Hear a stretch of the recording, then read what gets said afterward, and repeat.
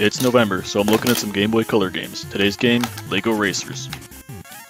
I actually had this one on the PC back in the day, and I used to really like it when I was a kid. And even today, I still kind of find it decently enjoyable, so I was slightly excited to see if this one would be any good. Essentially, it's a racing game where you can create your own character and car. The creation process here is extremely limited, but it does have a slight effect on how your car looks in-game, so that's something.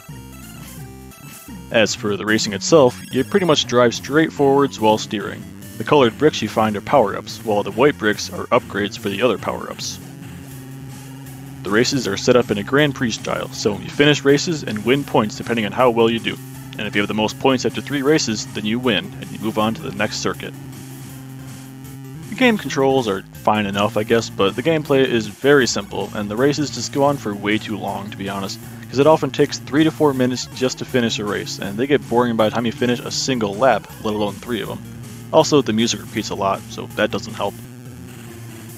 Another issue is the power-ups. They come at you so quickly that it's practically impossible to react in time. You just kind of have to keep going straight and hope that one just happens to run into you.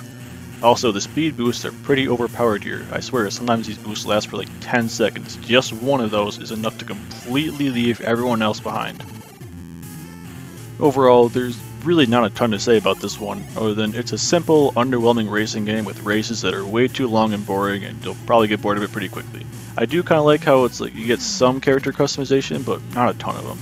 I wouldn't really say you should go out and play this one, but it's also not completely horrible.